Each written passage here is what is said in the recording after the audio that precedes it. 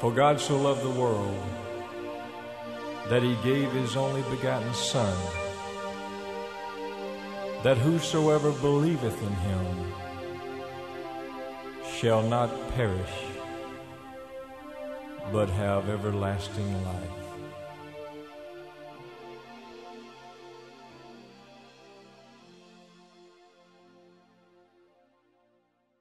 Let's have a word of prayer, and we'll get into our study today on death, descendants, and decisions.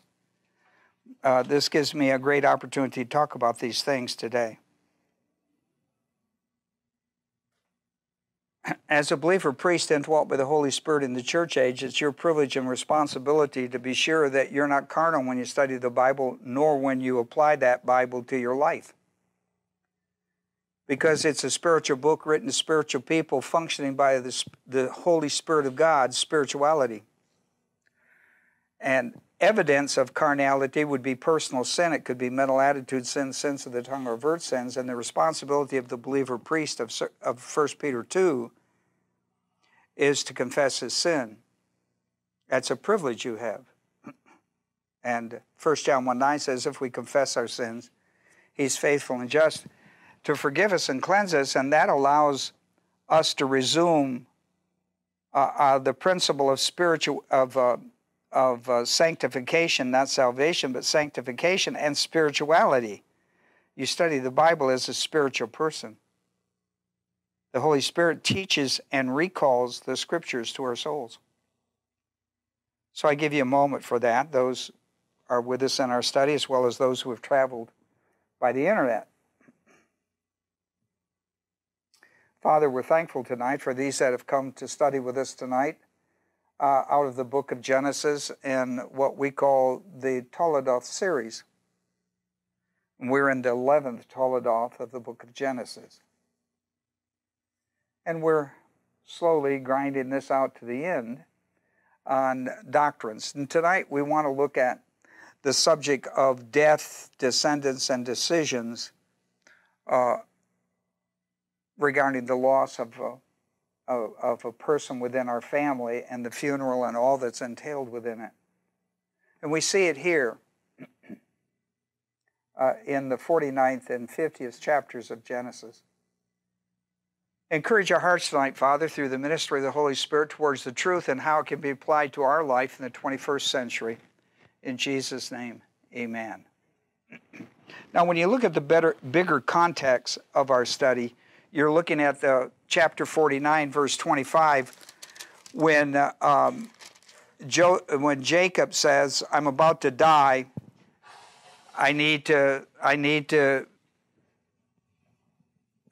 tell you some things," and he goes through chapter 49 in his will to his sons, and he gives a prophetic outline as the last patriarch. He gives an outline to each of his 12 sons, a prophetic history to them. Then in verse 29, he picks up the subject of his death.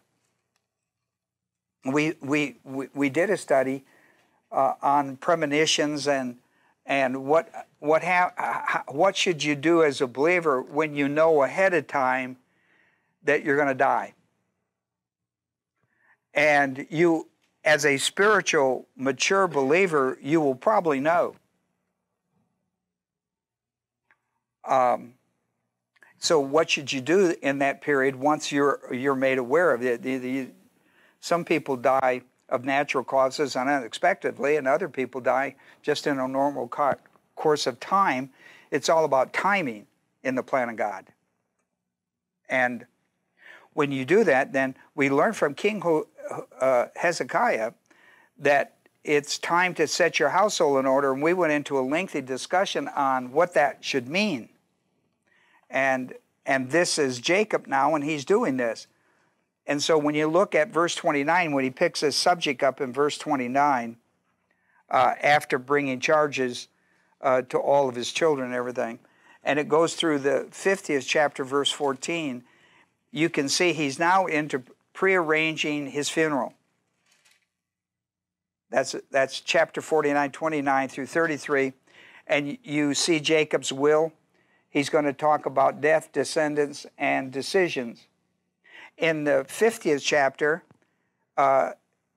Joseph is made executor of his will, and he's embalmed.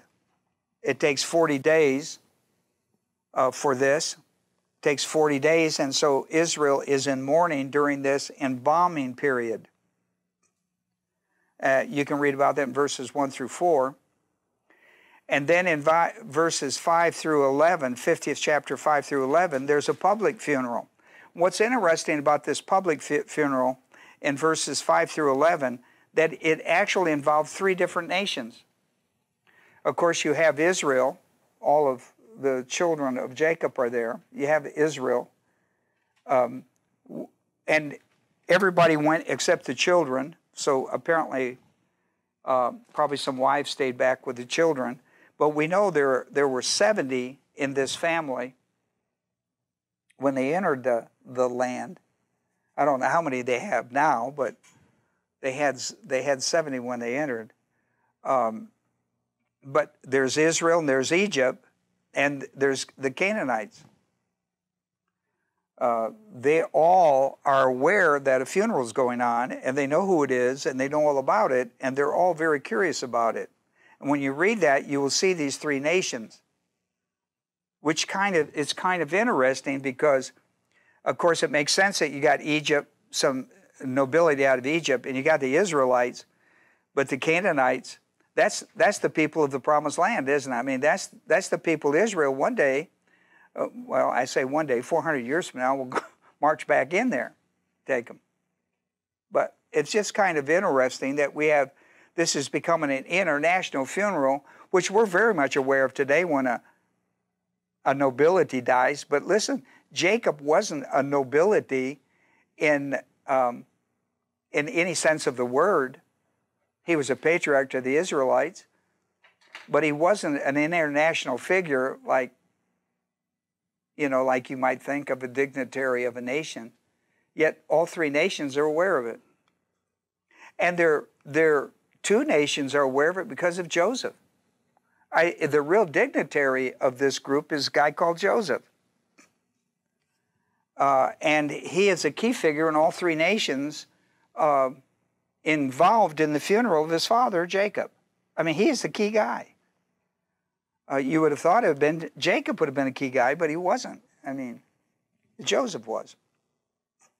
Now, in verses 10 and 11, as I read them to you earlier, I said that this word beyond the Jordan is an interesting word. Probably is a reference, like most times, to the east of the Jordan on the border between Egypt and Canaan. And I gave you some passages. In fact, this becomes an issue in Matthew 4, right after Jesus comes out of the great contest between he and Satan in the wilderness, on the mountain in verses 1 through 11 or whatever it was in there. This subject, I'll show you something that's kind of interesting. If you want to go over there to Matthew just a moment. This is about the subject beyond the Jordan. Matthew, the 4th chapter, is kind of interesting because in the New Testament, when you read that, you don't pay any attention to it. But when you're reading it in the Old Testament and it gives a New Testament reference, and it gives you interest. He's come out of that in verses 1 through 11 of chapter 4 of Matthew. Jesus come out of the warfare with the devil in the wilderness, and he begins his ministry. If you have a study Bible, it probably says Jesus begins his ministry. It's something of that nature. And when he heard that John had been taken into custody, he withdrew into Galilee. Leaving Nazareth, he came and settled in Capernaum, which is by the sea, in the region, watch this, in the region, meaning in the land designated to 2 sons of Jacob. See them listed there? Zebulun and Naphtali. See, so listen, what you are, you're, now when we study the New Testament, this is called the Galilean ministry. We call this the Galilean ministry. But you see, in historical reference, they go back to these two tribal nations. They go back. Then look, there's a prophecy connected to that. Verse 14, this was to fulfill. That is the listen, I'm going to tell you, because if you don't know this background and you get into this, you pay attention to the big Galilean ministry. Jesus' great ministry was a Galilean ministry. You pay attention, you do that, and then you read stuff like this and it don't click. This was to fulfill what was spoken through Isaiah the prophet. And then I put this on your paper, Isaiah 9:1, right? And he talks about these two tribal lands, which now are called Galilee in the New Testament. By the way of the sea, watch this, beyond the Jordan. See, we're talking about the west side. So we're talking about the west side. We're talking about Galilee. We're not talking about the east side. Okay? Beyond the Jordan. The Galilee of the Gentiles. The people who were sitting in darkness saw a great light, and to those who were sitting in the land and the shadow of death, upon them a light dawned. And it's a prophetic word. Okay? So there again we have that concept of beyond the Jordan. They are apparently on the east side, and beyond the Jordan is the west side, and they were halted. The place, the threshing floor at Atad apparently is on the east side. But the funeral, and they have a 7-day deal, and then they're going to go over and have a graveside service over at the cemetery of the patriarchs. Well, anyhow, it's just kind of interesting stuff. Now let me show you something else interesting. Wherever they are, and most think they were on the east side, probably in Edom somewhere. Because of the 7-day mourning, the people of the land renamed the threshing floor. They named it, we would say Abel. They named it Mizraim. Now we know that Mizraim is the word for Egypt. Notice the I am on the end of the word means it's plural, therefore Egyptians. But here's what's unique about it in the Hebrew. You probably, like most people, if you saw the word Abel, you would probably think that it has something to do with Cain and Abel. Not so. Not so. Not so at all. So I wrote the Hebrew word. The Hebrew word Abel that's used with Mitzrayim, right, is the word mourning. And see, it's got the X, BL. See that? That's in the Hebrew means mourning. Now the word that's used for Abel, Cain, and Abel has an H on it. I wrote it on the paper for you. You see it? And that means breath.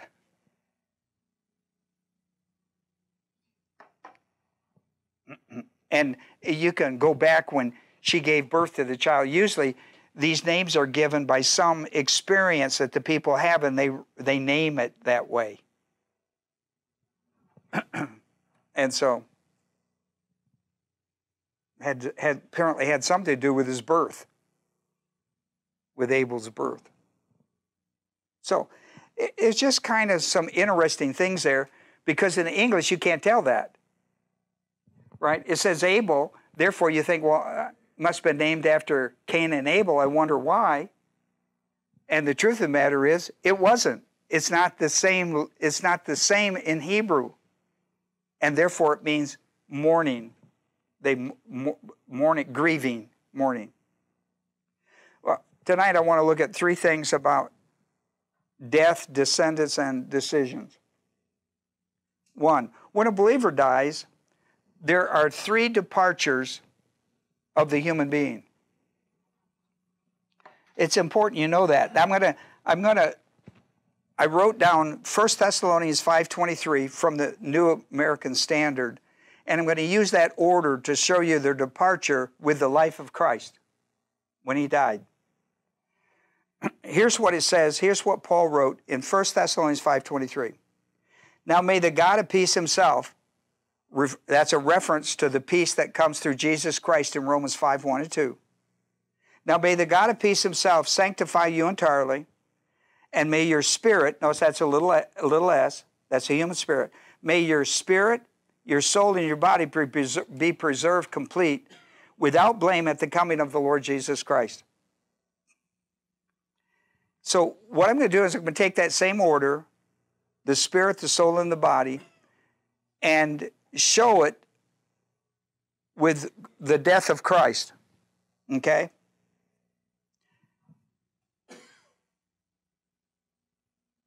In Luke 23:43, in Luke 23:46, Jesus quotes Psalms 31:5. And here's what he says. He says, Father, now he's ready to die.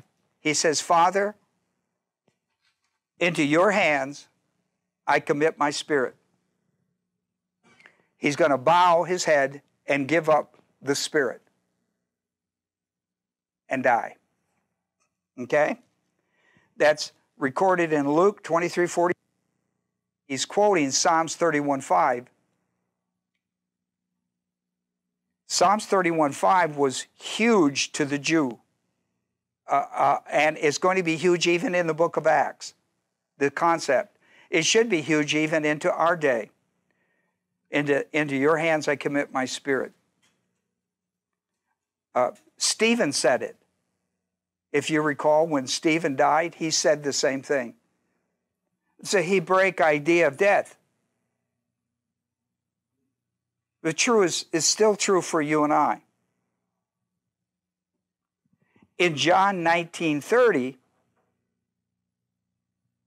Jesus said, according to John's account, John 19:30 at his death, Jesus said, it is finished, and he gave up his spirit or ghost. He gave up his spirit. It is finished. Okay? It is finished. That's a very famous, in the perfect tense, is given in the perfect tense, a very famous theological concept. John's writing theology of it, and Luke is writing the medical part of it. He's looking at it from a whole different perspective. Yet they're both looking at it from a theological point of view. For Luke, he's really talking about the spirit leaving the body. John's looking at the theology of it. Luke is actually looking at what's actually going on from the creative side of man, the medical creative side of man, which makes that kind of interesting. Now, where does this whole concept come from out of the Hebrew Bible? Where does this concept come from? And don't miss it, because it's very important to understanding the trichotomous of man. It comes from Genesis 2:7. This is where it comes from. This is true for all mankind. Here's where it comes from.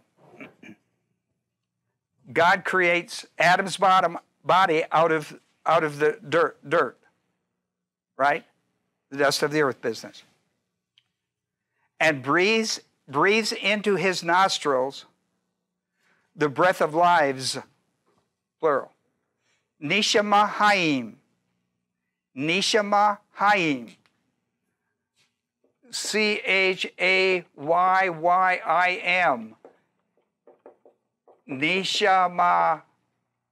Neshama.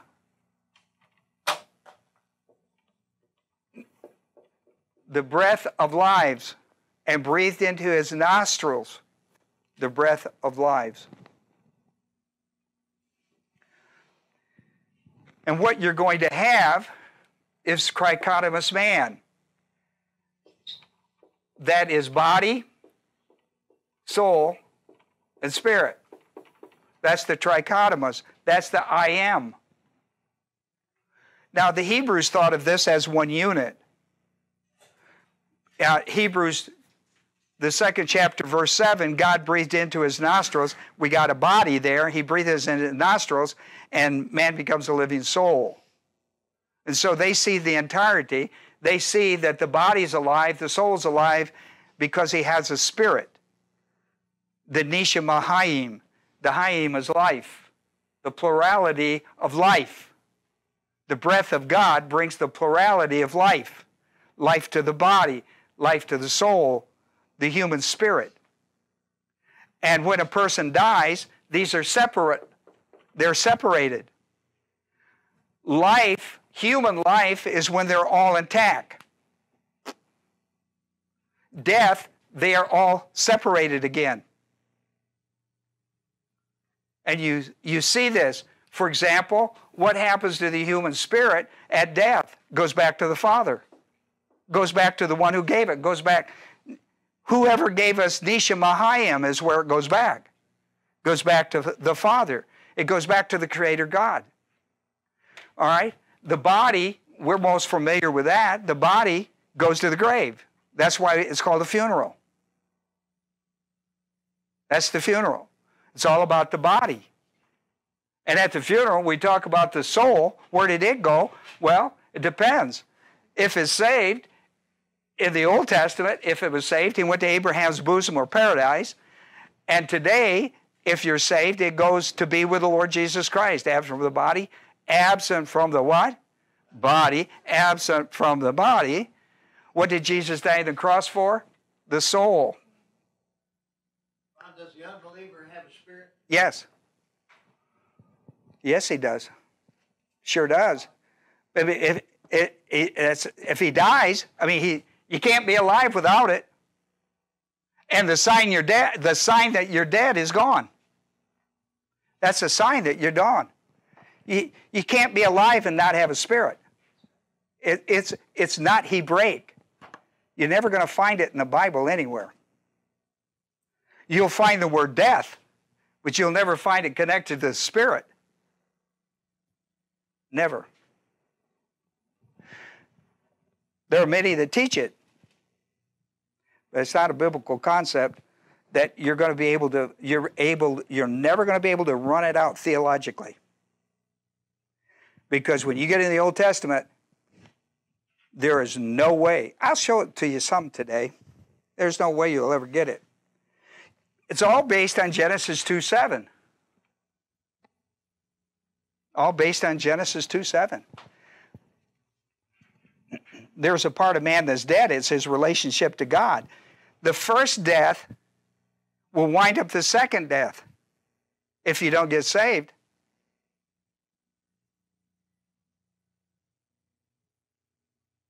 The second death is to somebody who's already dead, physically dead. What you going to do with that? What you going to do with that? But definitely it's a spiritual thing. It has to do with your relationship with God. I am the way, the truth, and the life, and no man can come to the Father except through me. What you going to do with that? Well, anyhow, so the human spirit, Genesis 2:7 is what this whole thing is about. And I'll tell you something else. Neshama hayim is given to everything that has the breath of life in it. Everything on day 5 and 6 has neshama hayim. We're talking about animals. Everybody has high. When an animal dies, he's got the same deal. He's got the same deal. What makes the animal on day 5 and 6? What makes the difference between the animals that have a body, soul, and spirit, and they do, and man who has a body, soul, and spirit? What's the difference? How they're created. The animals are created according to their kind. Their DNA is completely different. We're done according to Salim Demuth. Right? They're done according to what's called in the Hebrew the word mim. M-I-N. Yes. And that tells you a great story about this whole thing. I mean, we're the only people. You don't go out and preach the gospel to animals, but you do to mankind. Why? Because we're made in the image according to the likeness of God. And listen, when Adam sinned, what died in us was our relationship with God. And the only way it can be restored is through Jesus Christ. The only way. The human soul, in Luke 23:43, he tells the thief on the cross, today you will be with me in paradise. And he goes to Sheol, to the burial place, after life. If you were a believer, you went to paradise. If you were an unbeliever, you went to torment, right? The place called torment. And there they both wait the resurrection, right? They both wait the resurrection. The saved are going to be part of the first resurrection order, and the unbeliever he'll go for the second, and that's the great white throne judgment business. But what's interesting, Jesus goes there. That's where you went. He goes there on a great mission, though, doesn't he? I mean, he goes there on a mission. He's going to be there 3 days. And when he comes out of that grave and ascends back to the Father and is seated at the right hand of God the Father, when you die, you go to heaven. You don't go to Sheol. You go to heaven. There, now, you have absent from the body, present with the Lord. And we don't even talk in terms of heaven. We talk in terms of being in the presence of the Lord.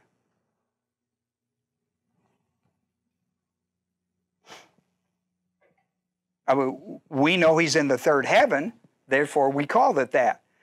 But listen, that's not your permanent residence. You do know that. Your permanent residence is Revelation 21:22, the new heaven and new earth. That's where you're going to wind up. This is a temporary holdover. Just like Sheol was, this is a temporary holdover. To be absent, we wait the great resurrection. We call it the rapture for us. We're looking for the order of it to come. But even then, when you die, you're absent from the body, and they call it sleep. The soul. It's all about Acts 1:9-11 with Jesus Christ. He's up from the grave, but he's not back with the Father. So 40 days, and then Acts 1:9-11, we have him at the end of these post-resurrection appearances going back to the Father. And there's this great declaration that he's leaving and going back to the Father, and he's coming again. I mean, that's an enormous passage. In Ephesians 1:20, he is raised and seated. Raised and seated. He's resurrected and raised and seated. We call that raising business. We call that the ascension, resurrection, ascension, in order to go into session, seated at the right hand of God the Father. So, for the Christian today, 2 Corinthians 5, 6, 7, and 8 is very important. To be absent from the body is to be present with the Lord.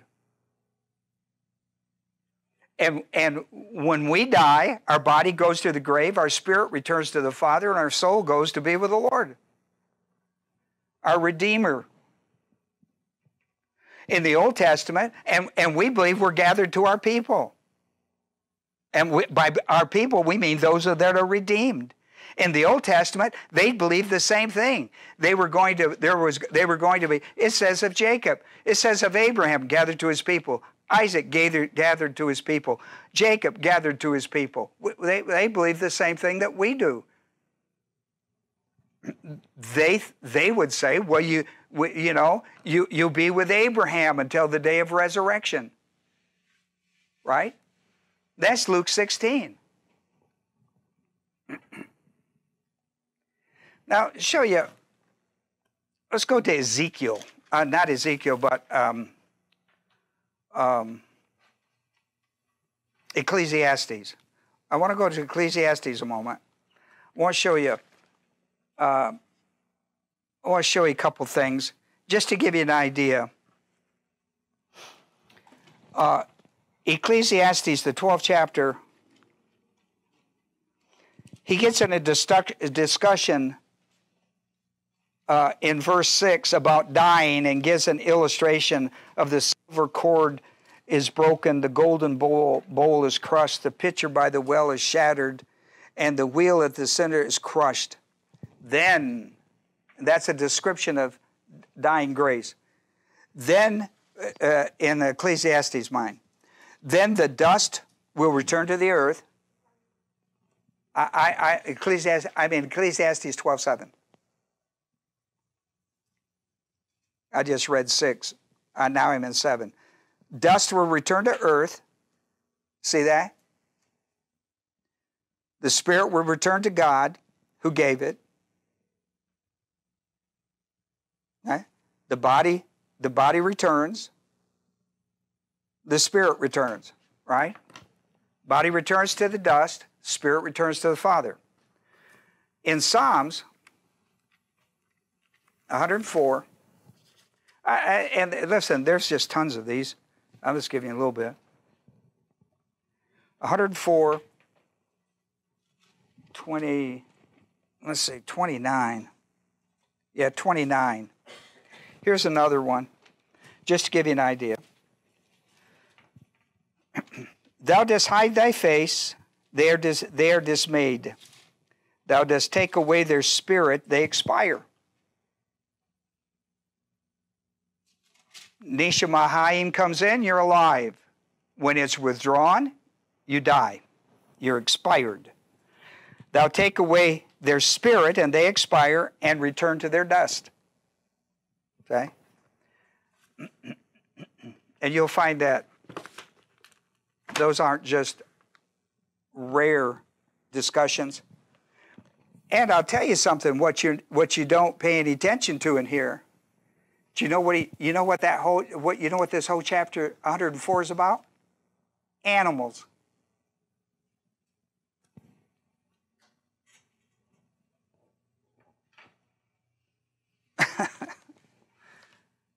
Animals. Animals. Of course, most everybody's familiar with the human body. It dies. It dies because Nisha Mahayim is withdrawn. And when it's withdrawn, for the human experience of Nisha Mahayim is the spirit, and therefore the spirit is withdrawn. Goes back to the Father. The body is dead, and it depends on what the soul, whether it's redeemed or not, where it goes. And there's your deal. And the human body, of course, the burial of Christ, in the tomb of Joseph. In Job 34:14 and 15, watch the ifs. If he should determine to do so, if he should gather to himself his spirit and his breath. See that connection? All flesh would perish together. It's exactly what happened in the flood. It's exactly what happened in the flood of Genesis 6:17. That's exactly what happened to Abraham in Genesis 25:8. You know what it says? It says, he breathed his last. You know what that means? It means God went, that's what he did. Tell you.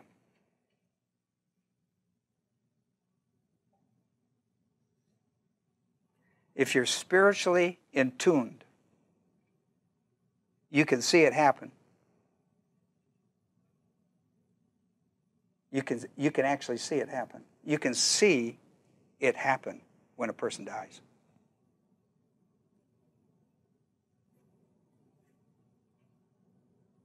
Most people don't want to.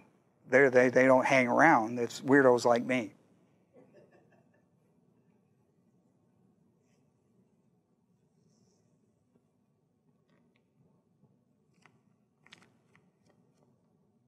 Okay. Here's a second idea. Because of what just happens is the reason we have funerals. Jacob reminds us how comforting it is for the bereaved family when the deceased has a legal will and prearranged funeral. I mean, one of the things you learn with studying spiritually mature believers in the Old Testament is that principle. Abraham did it, Isaac did it, Jacob did it, Joseph did it. I mean, people, listen to me. This is really important for your family you leave behind. It is comforting to be able to carry out the desires of the deceased as well as have it paid for in advance. Because how would you possibly know? You know, here's what people don't realize. About every 10 years, your funeral cost doubles. You know why? Because it involves real estate and caskets, which are like automobiles. All that stuff, price goes up on them.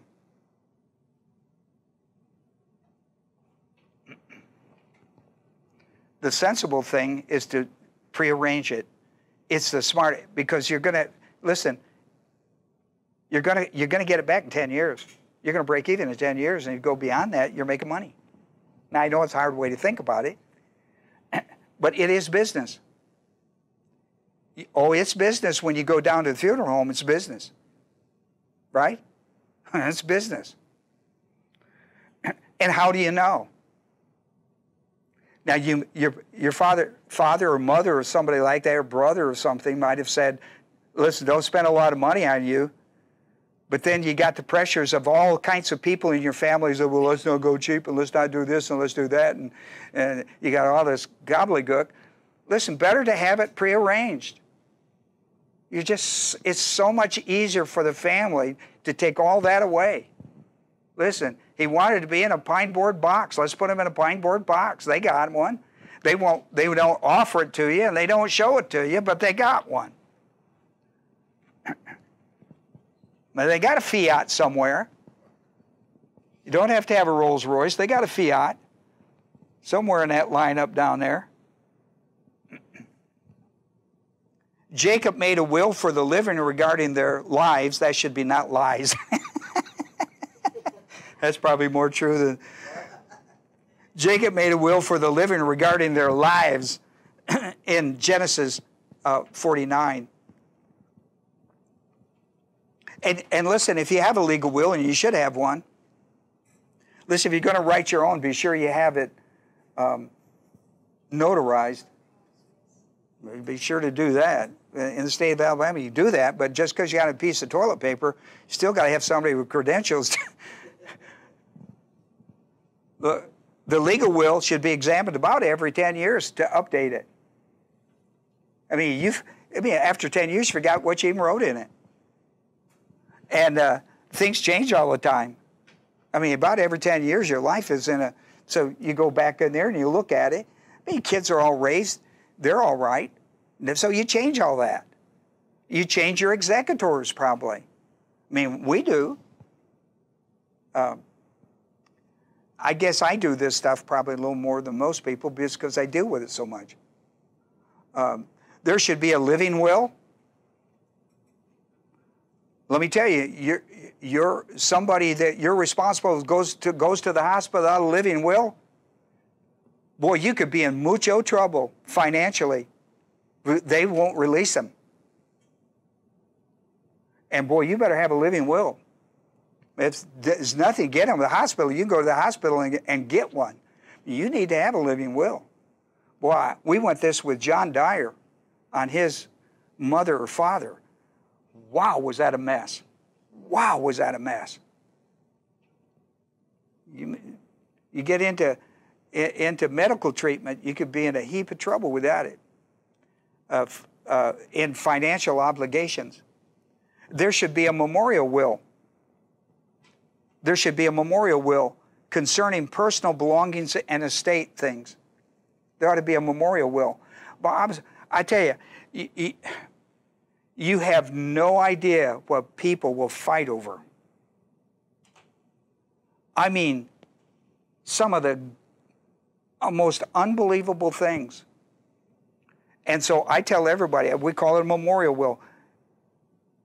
And I tell them to go room by room through your house, and whatever you think your people want, put it in there, and again, have somebody, your executor and one other person, sign off on that memorial will. You don't have to have it in a notary public type thing, but have the executor and one other person in the family sign off that, yeah, this was what they wished. And listen, and then therefore when somebody dies, everybody goes in, here's what mother or dad wanted you to have, here it is, and what's left, you call somebody in, come in, take it away, and give it to who you want to give it, right? And then you pick out some, and listen, I tell people, if you have a special place, if there's a special donational place, a special one that you would want clothes and things to go to, put it in there. Because you may have, otherwise they just call somebody on the spur of the moment and say, come out here and pick this stuff up, right? I mean, but this person may say, well, I wanted to go to Hannah Home, or I want to go to some special, you ought to note that. These are all, you know what this does? It takes all that pressure off from people that don't know what to do with all that. And it takes forever to get rid of this stuff. And for some people, it's just stuff, and for other people, you know, if mom or dad or whatever thought that you would want that, and you had somehow had a conversation with them. I tell this story all the time about my son Billy. I did this with mother. She says, well, I got nothing. Of course you got stuff. It filled up 4 rooms. What are you going to do with this? Well, she started going through stuff. Took her a couple of weeks to go through special stuff, jewelry and stuff. You know, I want this to go to Rhonda. I want to go this. And so when Billy would go over and spend time with her when he was a young little boy, my mother loved to listen to music. She had this wonderful big console stereo that played 78s and 45s and put that little 45 thing down over to all that stuff. And Kenny, what'd you call those Bach things that you stuck in and played?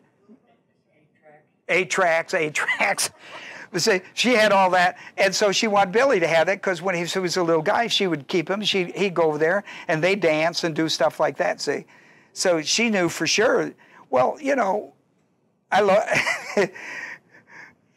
You know, Billy's married, got kids, and he's in a whole other world. I take that over there, and he goes, Dad, what am I going to do with that? I don't know, Grandma wanted you to have it. Well, now that's been 100 years ago. One day I was over at his house going through the garage. I noticed in the corner he had something, a blanket over something, and I said, what's over there in the corner? He said, we'll go over and take a look. I went over, there it was, Mother's. And I said, does it work? And he said, yeah, every once in a while I just feel guilty. I come down, I run it and play a record when I'm cleaning the car or something. And I said, well, why don't you just get rid of it? Somebody would like that. He said, I can't. He said, Dad, you have no minute. I've tried to get rid of that so many times. I can't just. And so everybody knows in the family, we keep it covered. And during the summers, we bring it out when we clean cars and do stuff, and we play old stuff. Remember Grandma? And it said, it's been quite a unique thing. But listen, then it's okay, Billy. I said, it's okay, Billy. If you need permission, I give you permission. You can get rid of it. He said, Dad, I don't need permission. I just can't do it. And I know that feeling. It took me a year to get rid of the stuff she left to me. It wasn't worth nothing. Jacob made Joseph the executor of his will in Genesis 50. And the executor, if you're part of that person, ever have that privilege, An executor needs to know about important papers, insurance, VA information, deeds, Social Security, birth certificate, checking, savings, investments, indebtedness, loans. Make it easy on them. Set a place aside in your home where all those special papers are kept.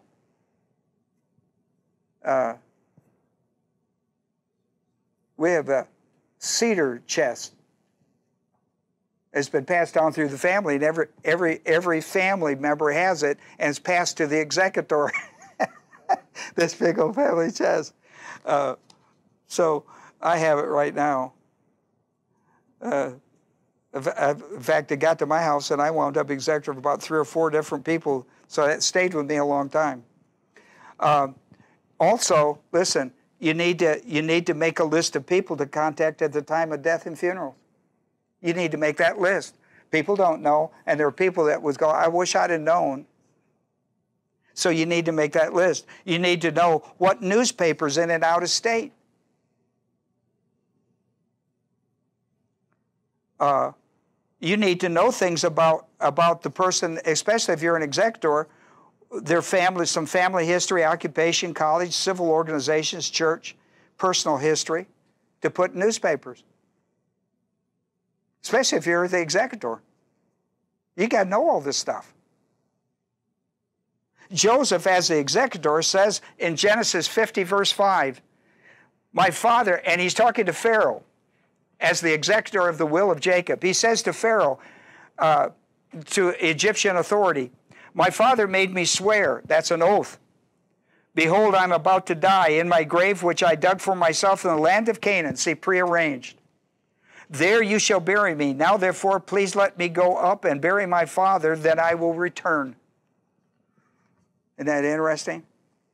I mean, listen, if you're an executor, your work just begins after they die. Probating of the will and listen, you get birth certificates, you might as well get a dozen. Right? I mean, every Tom, Dick, and Harry's got to have one of them. What did I say? A death certificate. I meant a death certificate. Yeah. I mean, I know people will go like, well, I probably only need 3, and I say, listen, start with a dozen. I mean, everybody's got to have one. And you probably need more than that, but I wouldn't do less of that. Here's listen, for most families, the funeral is the 3rd largest purchase they'll make in their life. 3rd largest. It's a chunk of change. It sure is today. It's a chunk of change.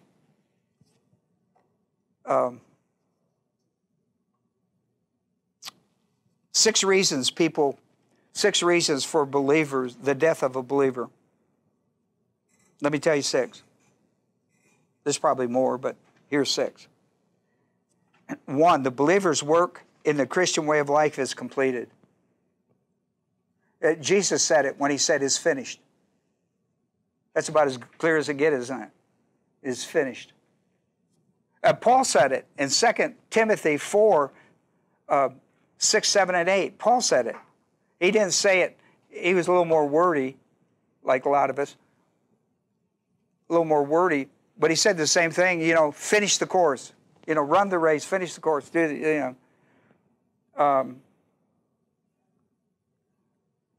Paul in Philippians 1, 21 through 23, he talks about this. He talks about the time of his departure, and he talks about to live as Christ and to die as gain. And I thought about that a lot. How some scriptures grab you. I would have thought the opposite. If that had been a gate question, I'd have done homework before I could have got in.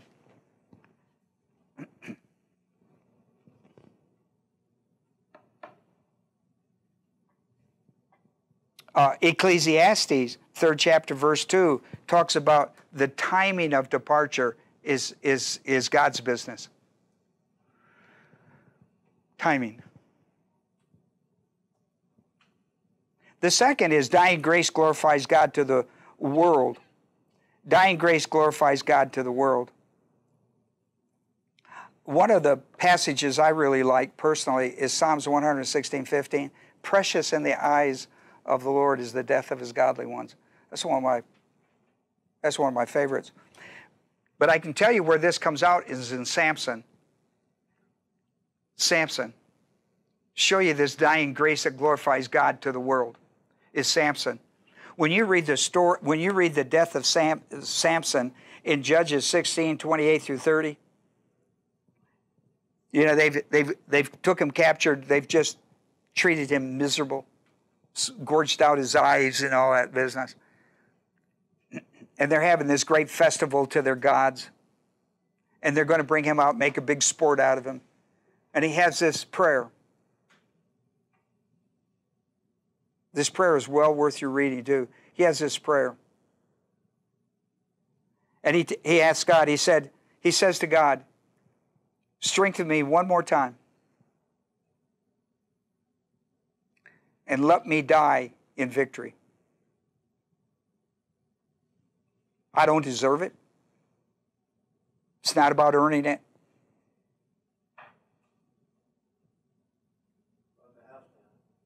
Hey, he brought the house down. He said, let me die with the Philistines.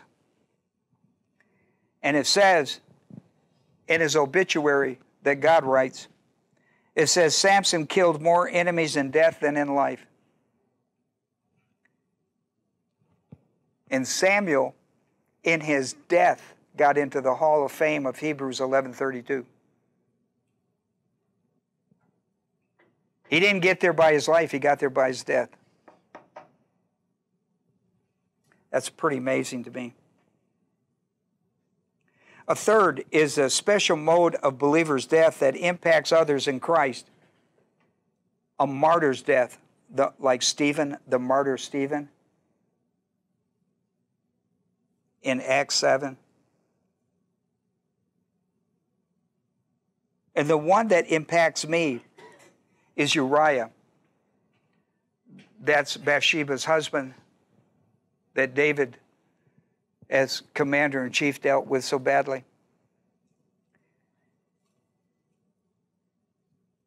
But when you read, and I wrote down some key verses, like in 2 Samuel 11:19, 26 through 27, the 23rd chapter, 8 and 39,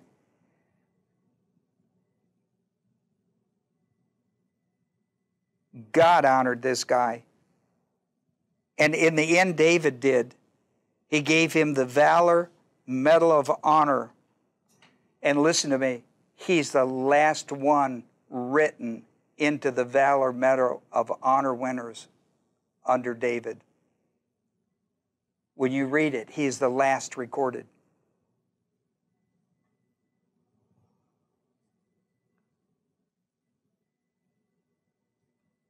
The fourth, and look, well, anyhow, there's a lot to do with Uriah.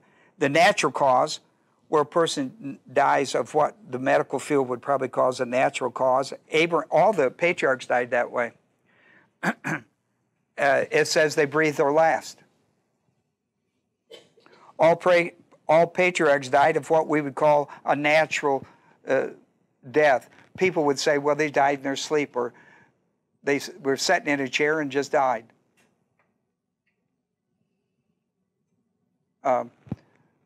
Recently, Dave Wigenat's mother died, and they could find no cause, medically. They said, well, we ought to check it because, and she had a good friend. They were going to go someplace, and she couldn't get a hold of her, and so she thought, well, she's something. And then she got late that night. She still couldn't get a hold of her, and she went, something's wrong. So she called the police to go down there and check. And of course, Dave was down here with us at that time, and his brother was out of town on business. So the police forced their way in and found her, and they quote classified it natural causes. They couldn't find, there was, she just died a natural, breathed her last and died. It bothers a lot of people. On the one hand, they're glad, but then on the other hand, they worry, right, about, I wonder how it was for her. Her neighbor felt bad. Dave felt bad. His brother felt bad. Until you go like, well, wait a minute. Wait a minute. So, all the patriarchs died that way. And a lot of people in the Bible did. Rapture without physical death. How do we even understand that? How is that? The rapture of the living church age believers. How are you changed from mortal to immortal without dying? That's just... Anything else we've talked about tonight, it pales to that discussion. Or in 1 Thessalonians 4:15, he talks about the dead in Christ and the living in Christ will be united in the air as one with him. How's that possible? That's just... And what kind of big cloud would that be? It's like fireworks going on. Would that be something? What kind of cloud? Look up there and you go like, that looks like a whole bunch of people. No, it couldn't be. What is that? It's UFOs. That's what that is. Thank you, Horton.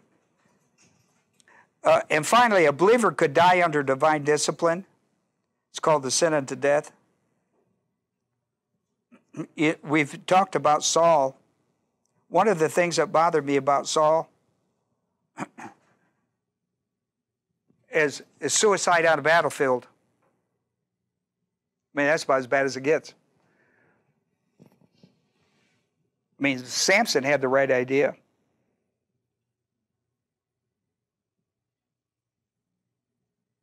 I'm going to go down with my boots on. Saul didn't. Fell on his own sword on the battlefield.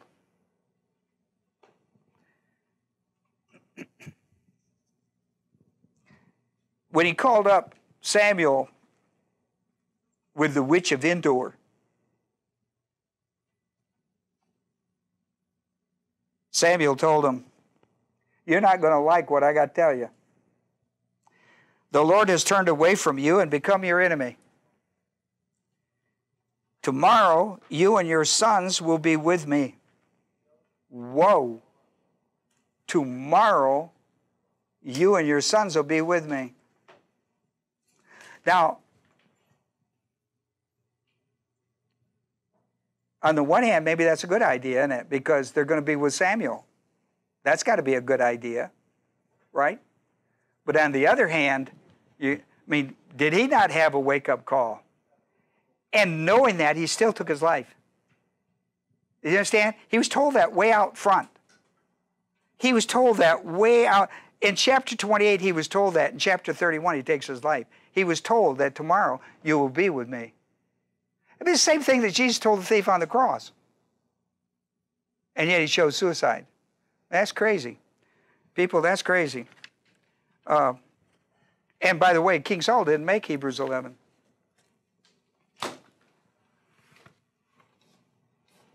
Made paradise, made it to Sheol, paradise, but he didn't make it. Hebrews 11. Well, let's close in a word of prayer, and then we'll have our time of prayer. Father, we're so thankful tonight for these that have come our way to study with us. We pray the Holy Spirit would minister the truth of the Word of God to our souls.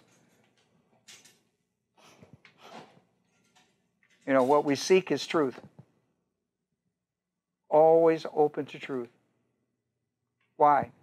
Because it said the truth will set us free. Free from what? Well, from the ability not to pick and choose our scriptures, but to be able to take them all and be able to see the same truth, the line of truth throughout of it all. So we pray for that. We're all seekers of the truth. I love what the guys told Jesus when he opened the scriptures on the road to Emmaus and began to teach him. They said, And he began to open them up and explain. It says, their hearts burned within them for the truth. Our hearts should burn for the truth. We should get excited. Because what we want is the truth, because the truth sets us free from the cosmic system. I pray we would be good students of the Word. Always open to the truth. That we would be, Father, people who are, when called upon to be executors of a will, would take it with privilege and take it with responsibility. And we're trying to give people a heads up, because many in this room, if they haven't already been executors, will be, because they're honorable people. And people know that the person they want as executors are honorable people. They will carry out their wishes. And so we've tried to give them a heads up on it, just as Jacob did with Joseph, and Joseph will do that later. For we've made our prayer in Jesus' name. Amen.